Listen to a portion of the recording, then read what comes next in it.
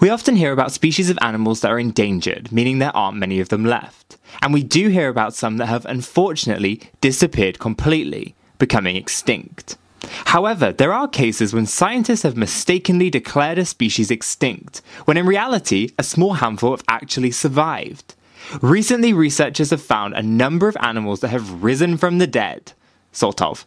So here are just 3 of the bird species that have surprised the world and reappeared from extinction. Blue-eyed ground dove. This beautiful dove with its distinct bright blue eyes had not been seen in over a century.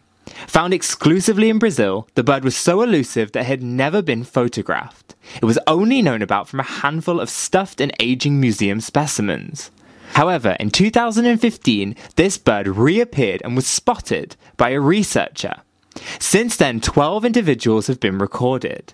After this remarkable discovery, researchers and conservationists are working to ensure that the habitat of the species can be protected in an attempt to save it from extinction. Number 2. The Spix's macaw. Also native to Brazil, the striking blue Spix's macaw is the world's rarest parrot. It had not been seen since the year 2000, and while some remain in captivity, the species was declared critically endangered and presumed to be extinct in the wild. But last year, a local farmer in a region where the Spix's macaw were known to have once lived, spotted and filmed the incredible bird flying over their property.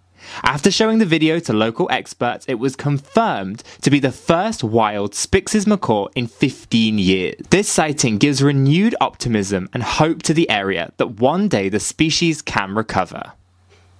Number 3. The Myanmar Jordan's babbler. This bird is an incredibly rare subspecies of the Jordan's babbler. It was not spotted for more than 70 years. This small sparrow-like bird was declared extinct and written out of the bird books.